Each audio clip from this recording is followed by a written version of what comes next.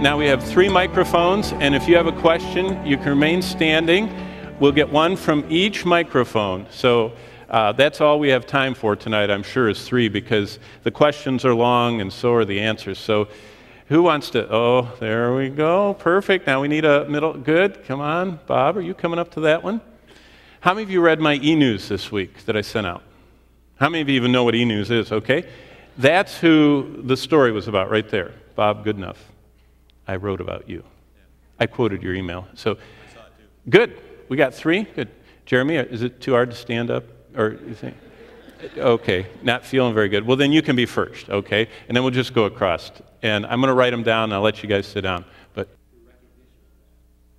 that is a compound, complex, long question. So, perfect. Now, just a second, I'll talk about it. And Bob, don't forget yours. Hannah, don't forget yours. Let me just say, we'll go to Acts 17 to talk about whether you can be saved, and with natural creation, Psalm 19 talks about the extent of it, and Romans 1 actually is what you were talking about. Creation is one of the components. So we'll go through all that, but I had to write it down because I have very short memory. And so, Bob, can't wait. Is it as long as that one? The question isn't, but anyways. Could you share your thoughts and your scriptural understanding of Lordship salvation? And since Lordship salvation is a reaction against easy believism, maybe your thoughts there as well, but are there tendencies or within even Lordship salvation that seem to be pushing the extreme? You know, you always see these pendulums back and forth. From easy believism to Lordship salvation or somewhere, and it seems like the movement of Lordship salvation has some extremes to it. Curious about what your thoughts and your scriptural support for that. Good question. You know, Bob's the director, president, whatever, of RBM Ministries, working with children. It's very fascinating how much of the gospel a child has to hear. And whether or not, that's a good question. Thanks. What a blessing. Okay, Hannah, I think I'm going to take my jacket off. These are getting to be hard. And now, don't you do a hard one, okay? I have a few verses. In Romans 9 where it says, for he says to Moses, I will have mercy on whom I will have mercy, and I will have compassion on whom I will have compassion. So then it depends not on human will or exertion, but on God who has mercy. And my question is, since that is true, and he also says in 1 Peter that he's not willing that any should perish, but that all should come to repentance. And Timothy, he says that God desires all men to be saved and come to a knowledge of the truth. Then why is it that, as Jesus says, many are called but few are chosen, if God wants to save? Not a question of his justice, because I understand he's just, but just a question. Was that Romans? Where were you? The first one you read? Romans 9. Romans 9? Oh, boy. Now, this is a big one. Romans 9, she touched on election. She touched on, you touched on a lot of stuff. Yeah, predestination. Wow. I'm glad that one was last. We'll probably not get to it. Oh, what a blessing. Okay. Well, let's do Jeremy's first. Jeremy? Is that Jeremy, really? Because the lights are in my eyes. Good. Let's first start in the Old Testament, Psalm 19. As you're turning with me to Psalm 19, where Jeremy's question was really a question that many people have. It usually starts out when, especially when I'm talking to college students or high school students. Remember, I was a youth pastor, and so that's where I was used to being. They would, many years ago when I was starting out, they would say, are the pygmies, going to be saved? The aborigines, the people that have never heard of Christ. Will they be saved? And why would God send them to hell? And is it just for God to send someone to hell that's never heard the gospel? Really, that's one of the strands of what Jeremy was talking about. So starting out with Psalm 19. Now, I want you to connect the dots here, because This question, this first question, Jeremy's question, is a big question many people wrestle with. Many people struggle with the belief that the Bible is true, knowing Christ died, and then saying, what about all those people that have never heard? So my short answer, the first part is, no one, well, let's see it, for Alan's sake. He told me it's not big enough writing. No one or none go to hell because they haven't heard about Jesus. Okay? People do not go to hell because they haven't heard of Jesus, because they haven't heard the gospel, because they haven't been to church. People do not go to hell because they don't have a copy of the Bible. People do not go to hell because they've never been in an evangelistic service and heard Billy Graham preach or anybody else. People go to hell because they're sinners, period. The bottom line is, all sinners who, Jesus said this, one of the awfulest things Jesus ever said is he looked at a group of people he was preaching. They were rejecting him in the Gospels. That was common. He paused, he stopped giving the gospel, and he looked at him and he said, you will die in your sins. You know what he was saying in 21st century English? Go to hell. That's what he was saying. They were rejecting him, and any sinner who rejects the only antidote for sin goes to hell. People do not go to hell because they never heard of Jesus. They go to hell because they're sinners. And all sinners face the wrath of God forever. So it's very sobering. So what has God done about that? Because that's how it's been from the beginning. That's why remember, salvation was initiated by God in Genesis.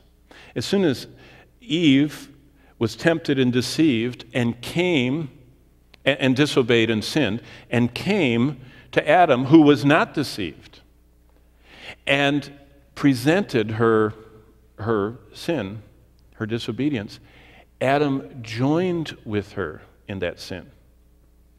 Paul clearly says in 1 Timothy 2 that Adam was not deceived. He chose to sin. He went along with his wife. But from that moment on, sin passed to all humans.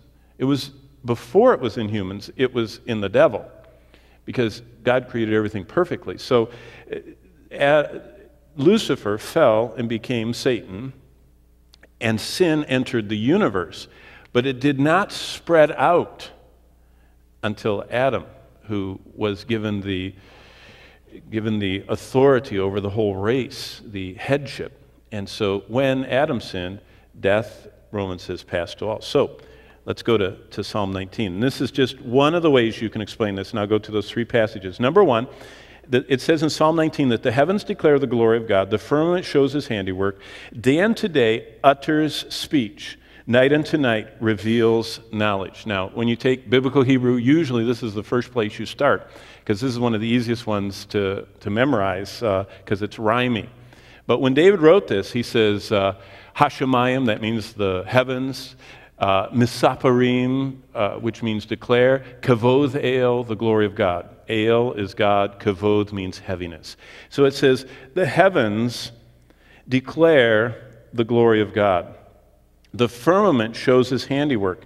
And day unto day, and that word utters is the word for a fountain, like we were talking about Hierapolis this morning, a fountain, a springing up. So it's the firmament is bubbling up his handiwork, and the heavens are declaring his glory. And they're uttering this, verse 2, 24/7. Day unto day and night unto night. Now look at verse 3. There is no speech nor language where their voice is not heard. Continuing the same thought, keep reading verse 4. Their line has gone throughout all the earth, their words to the end of the world. In them, that's in the heavens, he set a tabernacle for the sun. And he goes through this whole picture about verse 6, about the circuit of the sun, and there's nothing hidden from it. Wow. You know what that says? It says that God's revealed himself, Jeremy, through creation. So there's your revelation. Remember you said three things. Personal, Jesus on earth, written, the Bible, creation. Right there in Psalm 19, the heavens are speaking 24/7 about the glory of God. So what impact do they have? Well, look at Acts chapter 17 now. You have to string together 3 passages to get the "what about the people that have never heard" answer. And here goes a group of people that Paul's ministering to that have never heard. They grew up in Athens. Athens was Greek. Athens was a place of sophistry and highbrow, know-it-all, university town kind of place. That's what Athens was like. And Paul stood in the midst, in verse 22, of the Areopagus or Areopagus and said, "Men of Athens, I perceive in all things you're very religious." Verse 23, "I'm passing through and considering the objects of your worship. I even found an altar with this inscription, 'To the unknown God.'" Now, a little background, Paul was a student of his culture. And Paul knows how to, in this 17th chapter, is how to confront a godless culture that don't have kind of where America's moving to. I mean, we have had generations of decline of Christianity in America. We are becoming pagan in America. We can't pray, we can't talk about God, can't have Bible studies, can't do any of that stuff anymore. And so a whole generation of kids are growing up, and they know more about Halloween than they know about Jesus Christ. And that's why, if you notice, Halloween gets bigger and bigger and bigger every year, because humans gravitate toward paganism, because we are lost. And we don't like the light. And so we are drawn to the darkness. So how do you reach a group like that? Well, Paul, he found commonality with them. He says, "Hey, while I was walking here to talk to you," verse 23 of Acts 17, I saw an altar with this inscription, 'To the unknown God. Therefore, the one whom you worship without knowing, him I proclaim to you." Now, for just a minute, how did they do that? Well, if you know anything about history of Greece, in 600 BC, there was a plague that swept through that area. And it was a devastating plague. And a prophet came. And this is actually in literature. Epimenides is his name, a writer. Paul's quoting him. He's quoting Aratus, too. And he said that this guy came and said, this prophet says, "You've offended a God you don't know. And the only way that you can make him pull back the plague is turn loose a flock of sheep. And wherever the sheep lay down, sacrifice them to that unknown God on an altar. Build an altar right there. Kill them on the spot, sacrifice them, and put to the unknown God." So they did that 600 years before. And Paul comes along, knows this story, and so did all of those people in Athens. And he says, "I want to introduce you to this God that 600 years ago some prophet told you is out there and you've never met him." And he says, this is who he is. Look at verse 24. "And this is how you share the gospel with a pagan world. Number 1, God who made the world and everything in it, since he is Lord of heaven and earth, does not dwell in temples made with hands." Creation, a creator. That's the first place. Why? Because down deep, we'll see in a minute in the 3rd passage, right here, in Romans 1, everyone is born with a God-given awareness through their conscience and through looking around them at creation that there's a creator. They know that they have a conscience. God gives. Conscience is an ally of God's that's a part of our created constitution, who we are as humans. And we have this conscience, and this conscience is revealing when we sin. And it says, you shouldn't be doing that. You shouldn't kill people. You shouldn't eat them either. And you shouldn't steal other people's wives. And they don't even have the Mosaic law. It's a law inside of them that God put in them, that you shouldn't do this stuff. And the other one, in fact, my friend John MacArthur always says, everybody is born, John always said this when I was out at Grace. He said, every baby is born with 2 candles. Well, Bonnie and I were newlyweds. And after we were at Grace for a couple years, Johnny was born. I was right at Verdugo Hills waiting and watching for those 2 candles. Because he says every baby is born holding 2 candles in their hands. And Johnny wasn't. But everyone is. But look what he says. So you start out, you're hitting this creator thing. God made the world, verse 25, and verse 24. Verse 25, nor is he worshipped with men's hands, though he needs anything, since he's given to all life, breath, and all things. He has made from one blood every nation of men that dwell on all the face of the earth. Whoa, look up for a minute. Jeremy didn't even ask this.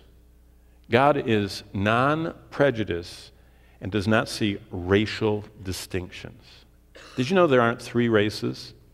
There's one. Look what it says. He has made from one blood every nation of men. There's only one race, the human race. Now, there were 3 sons of Noah, and our current population makeup of this planet has 3 distinct related branches. But there's only one race. And so racial inequality or racism or whatever has no place in the Scriptures. God has no respect to persons, no distinction. There's one race, one blood, every nation, and God has determined, look at the end of verse 26, their pre-appointed times and the boundaries of their dwellings. Now here comes the gospel. Verse 27. Now remember, how do people that never saved get hurt? Paul gets into that right here. And see, it's not speculation saying, well, I don't think it's fair. How did Paul, who wrote half the New Testament and who really understands Hannah's question, we'd like to invite him in to explain that chapter to us, how did Paul explain it? He says, so that they should seek the Lord in hopes that they might grope for him and find him, though he is not far from each one of us. Wow. Remember when Adam and Eve fell into sin? Who came for whom? It says God came seeking Adam. He said, where art thou, Adam? Who is the initiator of salvation? Did you know Paul in Titus calls God our Savior? Most of us think of Jesus as our Savior. God, by nature, is a saving God. He wants us not to go to hell. He knows we're all in sin. But look, he's not far. Look what it says in verse 27. He is not far from each one of us. For in him we live, verse 28, and move and have our being. Also, some of your own poets have said, for we are his offspring. Wow. Paul quotes, by the way, from 2 Greek unsaved poets right then. That first line of verse 27, so that they should seek the Lord in hopes that they might grope for him and find him. Then he says in verse 28, for in him we live and move and have our being. That's what a Greek poet named Epimenides said.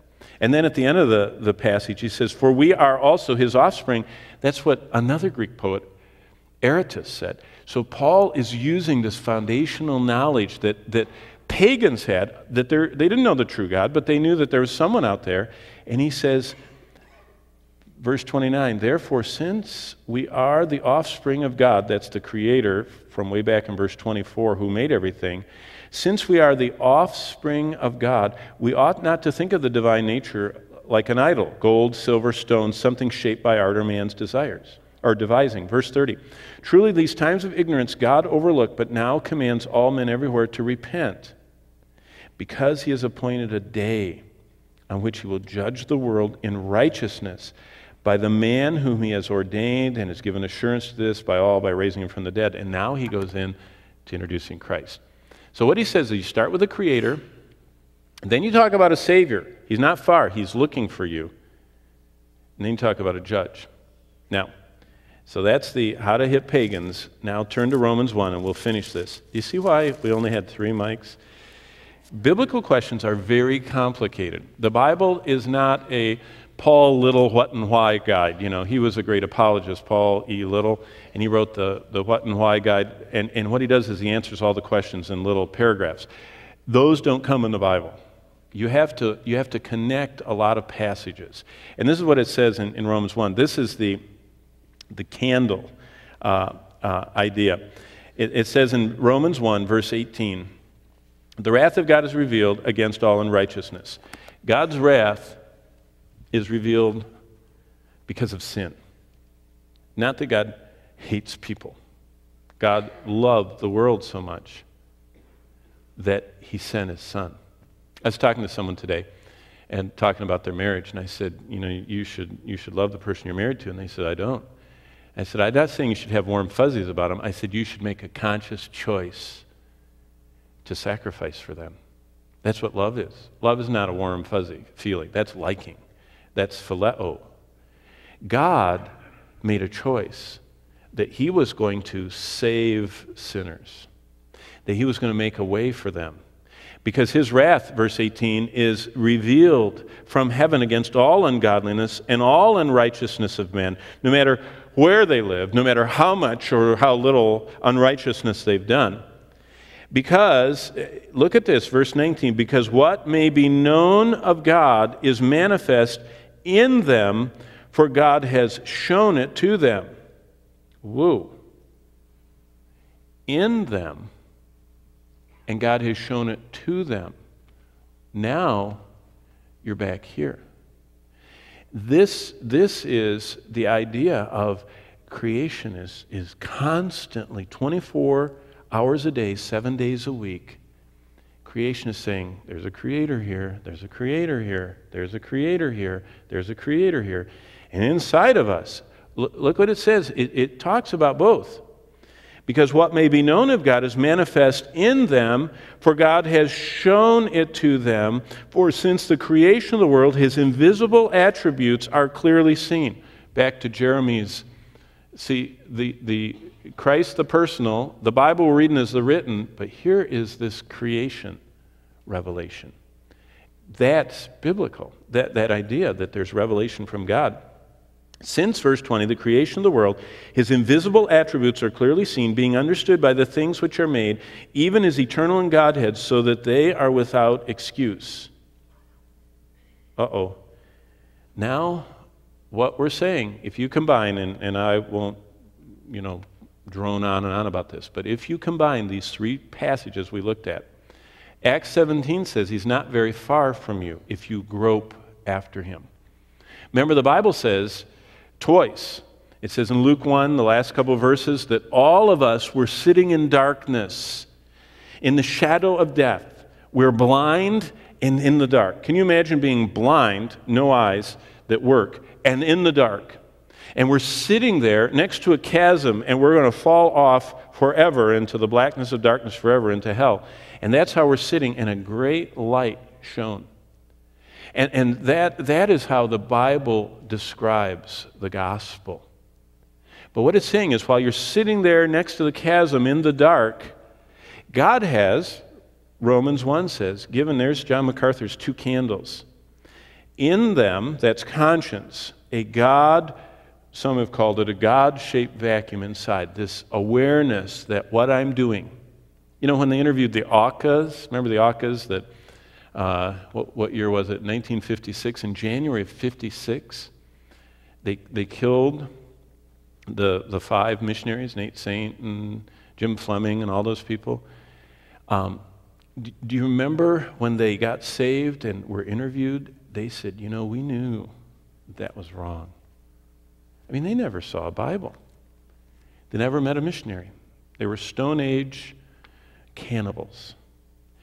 But they had this conscience that God put in them, and since the creation of the world, his invisible, verse 20, attributes are clearly seen. So, to summarize all this, the Bible says that every human being, from the Garden of Eden, when Adam and Eve were pushed out, expelled from the garden, the cherubim guarded the way of the tree of life, and they raised their boys. Every person from then on has been born with their 2 little candles. And what happens is, the conscience one, it's kind of like the light on the dashboard. It keeps coming on red, and it says, oil, or check engine, check engine, check engine. And what you're supposed to do is pull over, lift the hood, and see what's going on. But you know what some people do? I heard about one driver, didn't like that light, and so they got some Scotch tape and a little piece of paper, and they taped over it. They said, I'm not going to let that thing bother me. And they're one of those people that you see along I-94 that smoke is billowing out from under their, their car has seized up and the motor is running with no oil and it's ignited and they have a car fire. That's what most people do with their conscience. They drink it to, mush, or they sex it to such, hardness of their heart that they're so insensitive. They're like a branded cow. Some people get like a cow. You ever seen a cow with a brand mark, the triple bar, whatever? Take your hat pin sometime and poke that brand. That cow will not stop chewing its cud. It can't feel anything there. People desensitize their conscience, and they finally go, not going to listen to that, and they blow out that light. They still have creation, the invisible attributes of God. Either one of those, Jeremy, the creation, the written, the seeing Christ, any one of those bring us to groping after God, saying, I know I'm a sinner. In fact, I saw this firsthand for 2 weeks of my life. I remember I lived with Francis Schaeffer at L'Abri in Switzerland. And I used to, in fact, I didn't even know who he was. I was sent there by some missionary friends of mine, and they sent me to the herb garden. There's a funny little man with a goatee wearing pants that were pulled up, squatted, pulling weeds. And I talked to him, and he said, it was the smartest man I ever met. And that night at supper, he said at the head of the table, it was Francis Schaeffer. Every night at supper, 20 seats at that table. Dinner went from about 5:30 to 11 at night. And they populated it with seekers. And people came from India, they came from Central Asia, they came from Africa, they came from the Northern European elevated, Aryan nations and everything else. And they would sit at that table with their questions, and Schaeffer would say, you're doing this. You're groping after God. Let me tell you, like Paul did in Acts 17. You see, the natural revelation, creation, and any sermon we've heard or whatever, brings us to the point of doing this and feeling after God and groping after Him. Now, I'm not going to, because we're not there yet, I'm not going to talk about who gropes and who doesn't, and whether only the elect grope and feel after God and all that stuff. Acts 17, Paul told people that knew no doctrine, if you will feel after God, you'll find Him. Read Acts 17. The same guy that wrote Romans 9 wrote Acts 17. And he said, if through your conscience being seared that you're a sinner and you are grieved over that, I mean, you don't even know that it's called sin, you just know you shouldn't be doing that, and through your other candle you're looking like this and you're going, you know what, I don't think that this universe could have just happened. Then you know what you can do? You feel after Him. I'm, this is anecdotal, but my own wife's testimony. She was sitting in upstate New York in a little apartment in a huge snowstorm, and she said, God, if you're real, if you're really there, show yourself to me. I'm going to read my little Gideon Bible my aunt gave me, and if you're really there, show me.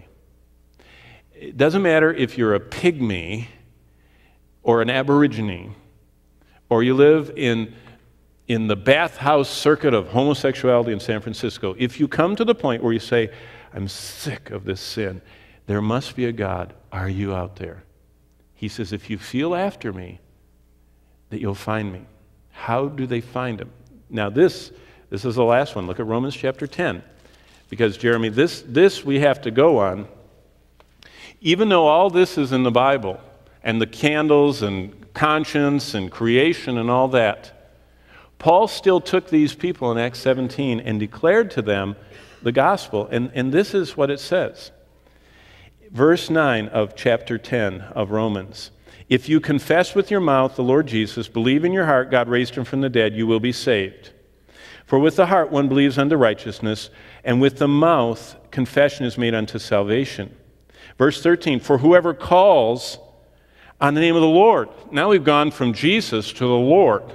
And by the way, that little verse 13 is a quote from Joel. So what he's saying is, there goes the answer. You don't have to say Jesus Christ to be saved in Joel chapter 2. All you have to do is call after the Lord, because they're inextricably bound together. Jesus Christ is the Lord. And he is the Christ, the promised one of the Lord. But look at verse 17. So then faith comes by hearing, and hearing by the word of God. The bottom line is this. No one and I could have said this. I should have just said this, Jeremy. No one goes to hell because they don't know about Jesus. They go to hell because they're sinners. If they're a sinner and they realize they're miserable in their sin and they realize there's somebody bigger than them and that they can't make themselves and someone made them, and they go like this and feel after him, somehow God gets the word of God to them. Do people get saved without the gospel revelation word of God? In missionary letters, in appeal letters, and saying that people have visions and all this stuff, we hear all this, but they're off the page. The Bible said no. People are only saved through either reading or hearing the Word of God. Now, someone could tell it to them. Someone could pass it to them. It can be passed from generation to generation. But the Bible says faith comes by hearing, and hearing by the Word of God. And James makes it even clearer. He says that you have to have the engrafted Word, Bible, Scripture, to save your soul. So, what about the pygmies? Don't worry about the pygmies. God has a 24-hour-a-day, 7-day-a-week billboard flashing in the universe. He built in an operating system inside of every human being. It's called their conscience. If they will listen to their conscience and start seeking after whoever made this, God will connect them. He really will. It's unbelievable to hear. I mean, the Ethiopian eunuch was in a chariot, and Philip runs and intersects his path and shares the gospel and leads him to Christ. But, bottom line, can a person be saved apart from the Word of God? Since Romans 10, no. Okay? That's why Paul said in Acts 17, God winked in time past. We're not sure exactly what he did. It looks like Naaman got saved by believing in the God that healed his leprosy. He didn't know anything about killing animals. He just believed that there was a God out there, and it appears. Nebuchadnezzar, I believe we're going to see him in heaven. He actually wrote a chapter of the Bible. He was a pagan, Gentile idolater. But he bowed before the God who was greater than him. And so God can do all the math of all that stuff. But since Acts 17 and Romans 1, nobody on the face of the earth, according to God, can be saved apart from the Scriptures. But what about, then Jeremy got into this more revelation, less revelation. Well, did you know, as bad as it is in hell, there are levels.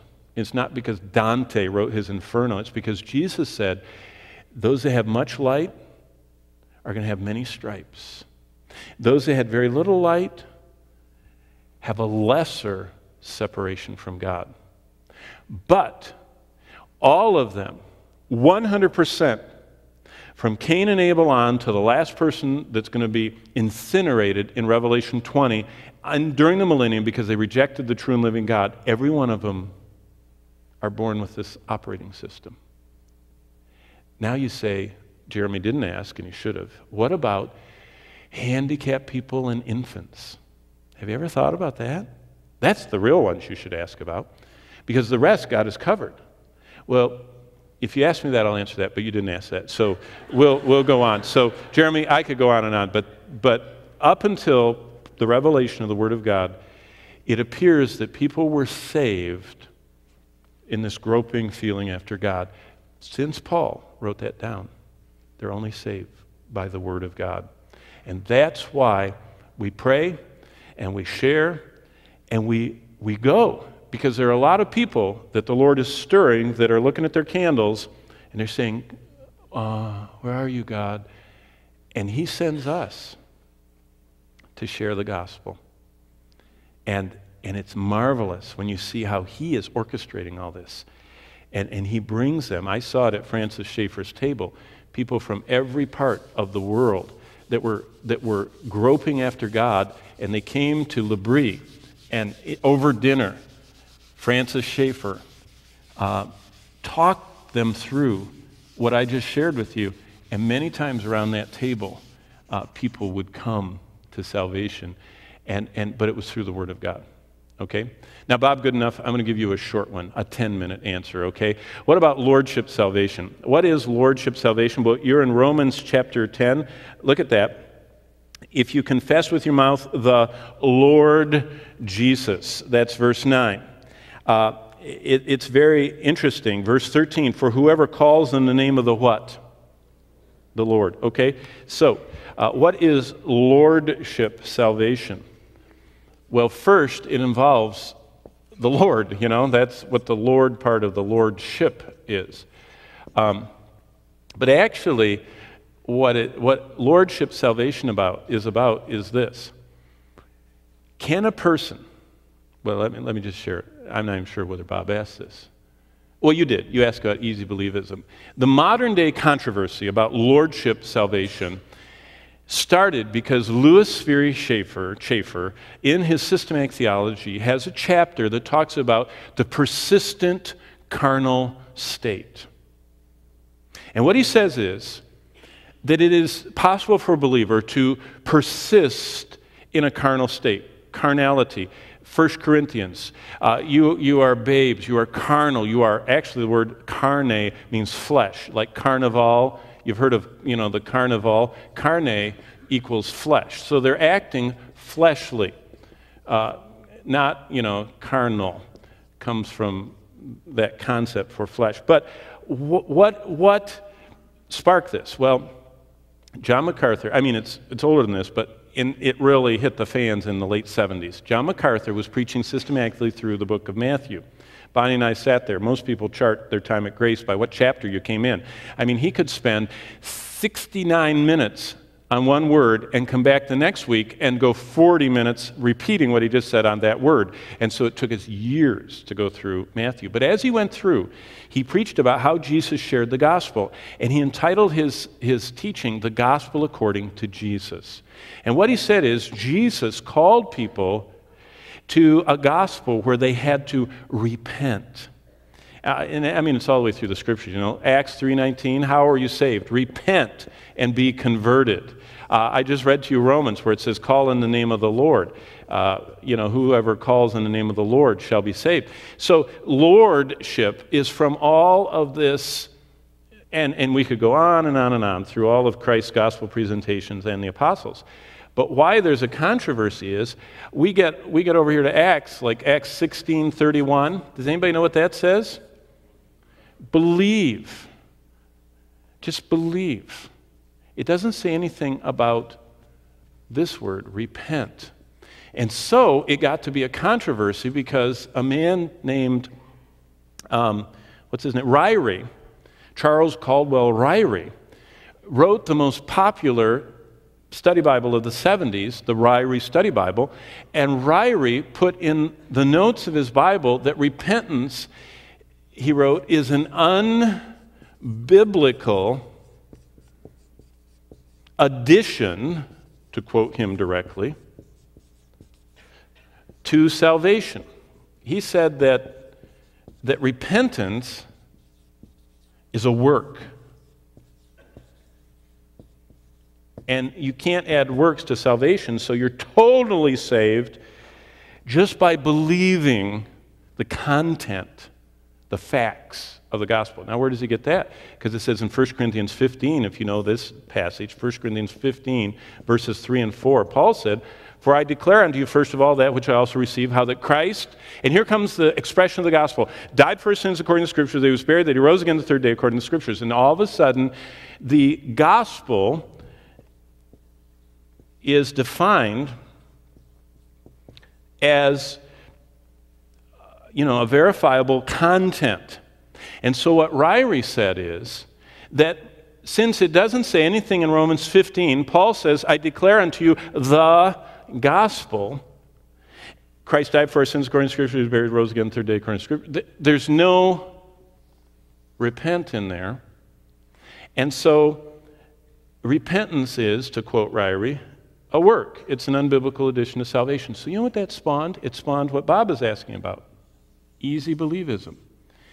It got to the point, at the height of this thing, that John MacArthur, you can read this, it's in the Gospel According to Jesus, he was the most famous and beloved lecturer at Dallas Theological Seminary.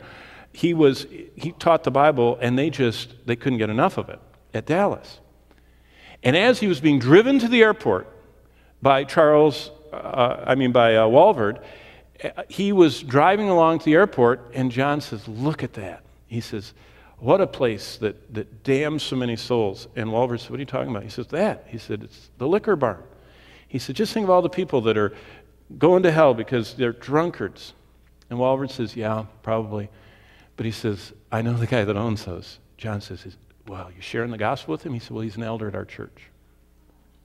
And John says, "An elder at your church?" He said, "Well, he used to be. He's not anymore." He said, "He just left his wife and he took off with an 18-year-old. So we're not letting him teach anymore." And you can read this in the book. And John says, "He's not even a Christian." Walvoord says, "He believes that Jesus died and rose." You know what John said?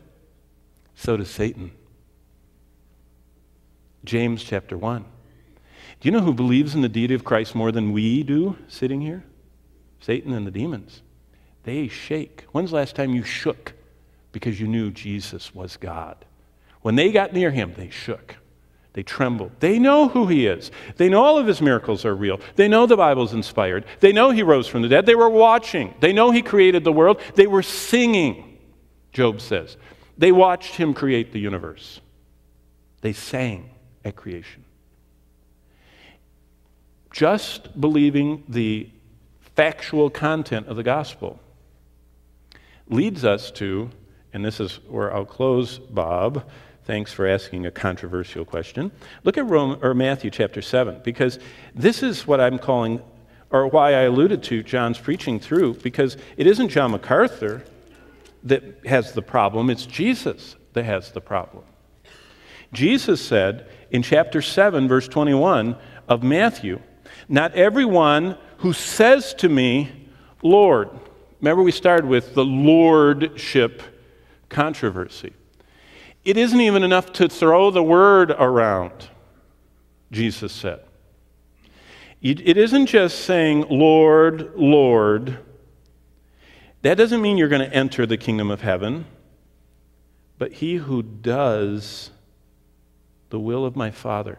Do you know what repentance is? Repentance is not an unbiblical addition of work. Repentance is a change of mind. The Greek word metanoia, N-O-I-A. It's with my mind. I change my mind. But it leads to a change in my direction and behavior. Some people, repentance is like this.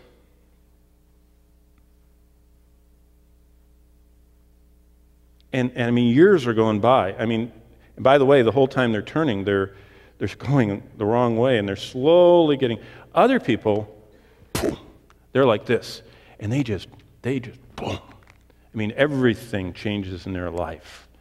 I mean, they hear the gospel and they're drinking, they never drink another drop. They hear the gospel and they're into immorality, and they absolutely repent on the spot, and they go this way. There are different speeds of people repenting. That's why it says in Jude, "If some have compassion, hating even the garment spotted by the flesh, pull them out of the fire." But look what Jesus says. The only people who will enter the kingdom of heaven are those who do the will of my Father. Now that goes back to Isaiah 53. All we like sheep have gone astray. We've turned everyone to our own what? Way. All of us, over here where I had sinners circled, all of us are born self-centered, wanting our own way when I had go to hell because you're sinners. We all want our own way. Salvation arrests me in my own way. I hear about a God who says, "You can't go that way. You have to go my way if you want to be saved. You can't persist. You have to yield to my will." And some people do a whoa, and some people do a. But if you never turn, look what Jesus says. Doesn't matter what the Lordship controversy says. "Many will say unto me," verse 22, "in that day, 'Lord, Lord, we've talked about your name, prophesied, we've spoken it. We've cast out demons in your name. we've done wonders in your name. And Jesus said, will declare to them, I never knew you. Depart from me, you who practice lawlessness. Now, what this controversy spawned is, it got to the point in Dallas, not the seminary, the city, where there are actual people preaching. And they said, if you assent to the content of the gospel, you can become a Mormon, you can become a Jehovah's Witness, you can even convert to Islam. God has to save you. That was called an unbelieving believer. I mean, it got to that point in the city of Dallas. And they said, in fact, one pastor got up in front and he says, you know what? I have a church, they just don't get saved from the waist down. You know what he was saying? They live in unrepentant sexual sin. You know what the Bible says? Not everybody that says, I'm a Christian and I believe that content is going to heaven. It's those who do the will of my Father. Because only those, verse 23, know Him. Salvation comes down to, Jesus said, I mean, remember, the authority on salvation is Christ. And Jesus said, not only this Matthew passage, but he said, this is life eternal, John 17:3, that they may know thee. And you know what Paul said? If anyone is in Christ, if you really know him, 2 Corinthians 5:17, you're a new creation. The old, remember we sang it, the old is gone and the new has come. So, what do you have to believe to be saved? You must believe the content. But if you truly believe the content, and you do truly know God, then you will follow Him to some degree. And if you follow Him, that is the evidence of salvation. Don't cling to, I made a decision. Cling to, has God moved in and transformed my life? Has He, what Paul, when Jesus shared the gospel, Jesus led Paul to the Lord. How do you like that? When Jesus led the Apostle Paul to salvation, Acts 26:18, you know what Jesus said? When you get saved, you believe the content of the gospel, that Christ died for sins, according to Scriptures, He was buried, and He rose again. That's 1 Corinthians 15. But when you believe that, look what happens. Acts 26:18 says 7 things happen inside of you. Your eyes are opened. I talked about that this morning. You're turned from darkness to light. This is the turn. This is called conversion. This is called repentance. I believe. I change my mind about what I formerly had as my basis. Repentance is in the mind. Conversion is the change of direction. So your eyes are opened, you're turned from darkness to light, you're set free from the power of Satan. If you've never been saved from sin, you've never been saved from hell. See? That the essence. But you know what I'm saying right here? You never hear in what's called an easy believism church. An easy believism church says, try Jesus. Just believe this. Just pray this prayer, see if it works, you know? There's no calling them to repentance, no calling them to do the will of my Father. Because look at the end of verse 23, and then I'm done. Depart from me, you, and here's the word. This is the essence of the Lordship controversy. You who practice lawlessness. When John and Walver drove by the liquor barn, you know what John said? He said he's not a believer unless he repents of that. Why? Because John said it. Jesus said in verse 23, if there's an unbroken practice of lawlessness, if the lawlessness has never been broken by the power of God to turn them from the power of Satan unto God, to receive forgiveness of sins and an inheritance among those that are sanctified, Acts 26:18, then they've never been saved, no matter what the pastor says, no matter what the certificate says, no matter how many times they come forward, no matter how many times they pray the sinner's prayer and raise their hand. If there's not a supernatural, see, to be born again is not something I do, it's something God does. And what God does is He gives me a new heart and a new spirit. and he turns me from darkness to light. What I'm saying right there, the gospel from the Bible is not what easy believism teaches. What they say is just the facts. God has to save you. It doesn't say that anywhere in the Bible. I read you what it says in the Bible. And so when I was interviewed at Dallas, can you imagine this? John had the audacity in the Gospel according to Jesus to put my name in the front and dedicate the book. And I went, pfft. So now I go to Dallas to get my degree, and all the Bible faculty say, defend that book. And I said, I'm not going to defend John's book, but I will talk about this one. And I said, let's talk about the calls to repentance in this book.